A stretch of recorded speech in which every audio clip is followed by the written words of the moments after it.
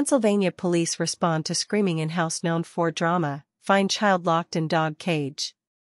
Philadelphia police have reportedly been called to the home of Michelle Campbell, 30, and Paul Weber, 31, before.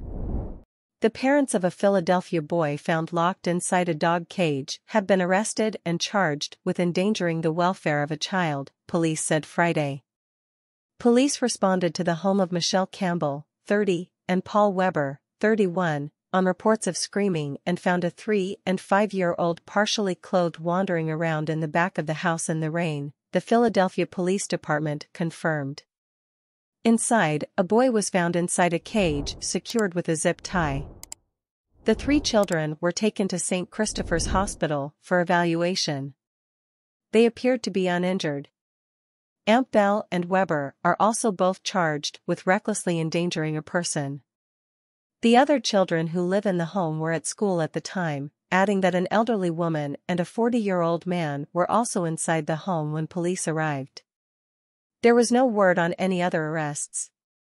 "This is just an absolutely tragic situation," Sergeant Eric Grip said, according. "We don't live in a world where under any situation whatsoever we should have a child inside a cage or young children outside standing in the rain." Police said officers have been called to the home before and a neighbor told there has been drama there for years. "Cops have been coming here on and off. Nothing has ever been done," Hector Perez told. Grip added, "This should never happen and we're going to do everything we can to ensure it doesn't again to these children."